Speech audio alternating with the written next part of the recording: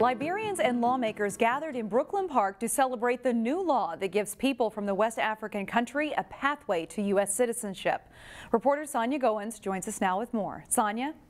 Shannon, last month, President Trump signed the National Defense Authorization Act, which includes a provision to grant green cards to Liberians who fled decades of civil war and the 2014 Ebola outbreak.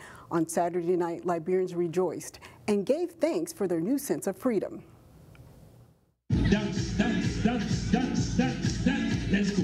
The Community Activity Center in Brooklyn Park was filled with laughter, music, and a sense of relief. It's such a major relief. It's like a big, big weight that has been lifted off our shoulders. Several dignitaries were on hand, including U.S. Representative Dean Phillips. This room is so beautiful for a lot of reasons, in no small part, though, because of what it shows the country. Phillips called it one of the most joyful times of his tenure and says it wasn't about politics, but instead about keeping families together. It's a wonderful example of what a community can do together. It wasn't about politics, it wasn't about Democrats and Republicans, it was about doing what's right. U.S. Senator Tina Smith worked with the Liberian community to help get the legislation passed. Not only are we out of this limbo that so many of our neighbors have been living in for so many years, but we have a path to citizenship in 5 years.